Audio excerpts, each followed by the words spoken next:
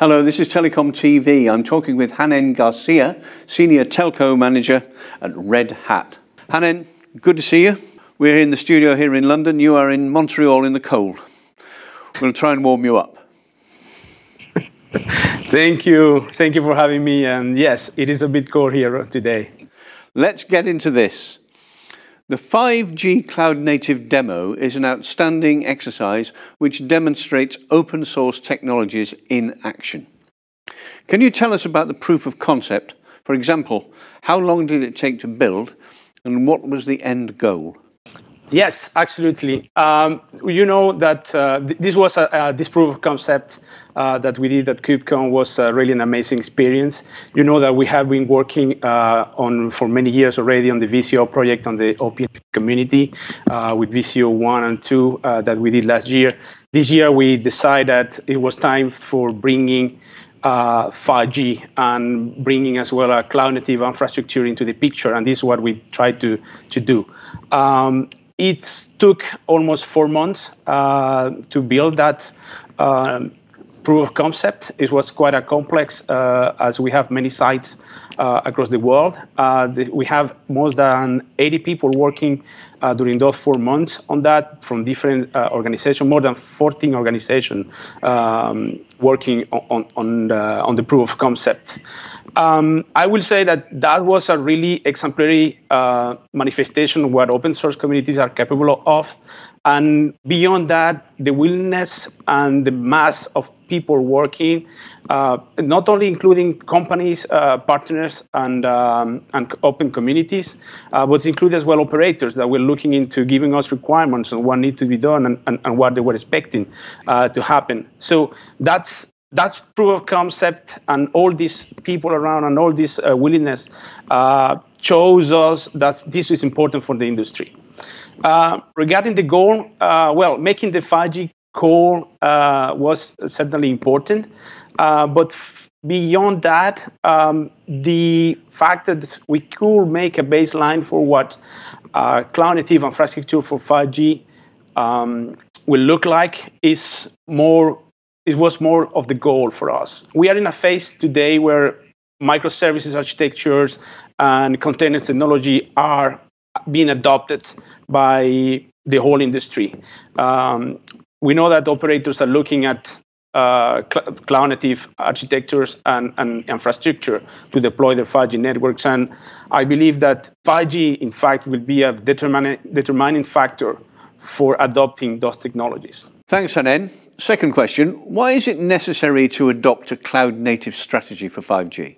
Well, there are many reasons, and from the top of my mind, I can take for example, the flexibility, be able to deploy workloads anywhere in the network, wherever it's going to be on the core network, on the radio access network, central offices.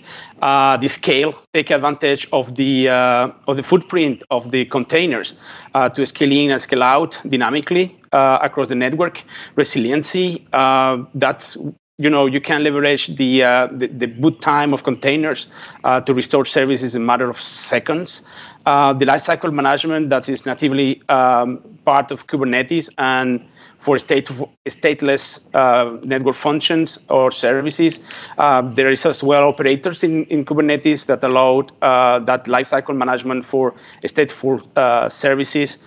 Leverage the infrastructure for both the network and application. That's gonna give operators or CSP the possibility to increase the profitability of the networks and their infrastructure.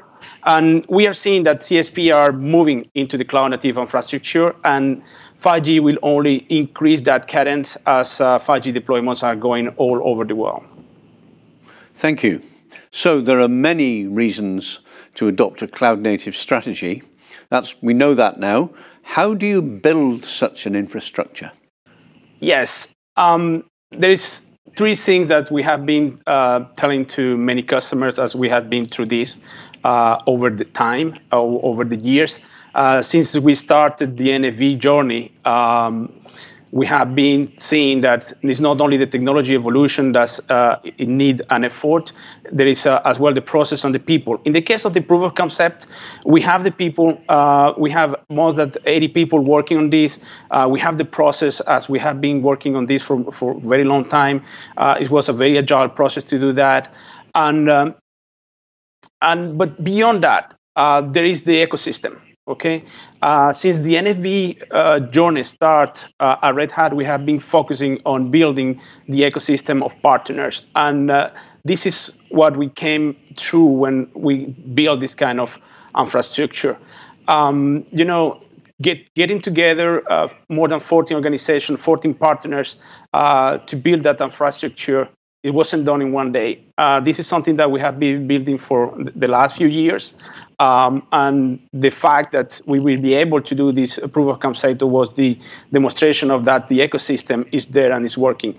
At Red Hat, we have been working with partners over the last year, trying to move the technology into how to adopt the cloud native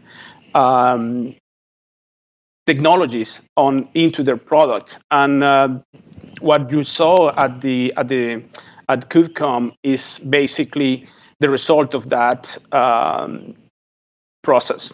A last question to you, Hanen. What will VCO 4.0 actually look like? Thank you for the question. I get that one very frequently since the proof of concept. There are many ideas out there. I can tell you already, the community have already given input on what needs to be done. We are thinking about the E2E operation. We are thinking about convergence, fixed and mobile convergence. But I will leave to this. We will be listening to the community, especially to the communication service provider that are part of the community, and to see what the most pressing concerns are. I know that the operational is key for them to be able to deploy it and leave production environments with that technology. But again, we are in the community, so we are open to ideas, we are open to requirements, and I look forward for operators to jumping into the project and make this VCO 4.0 a reality as well. Hanen Garcia, thank you very much. Thank you. Thank you for having me.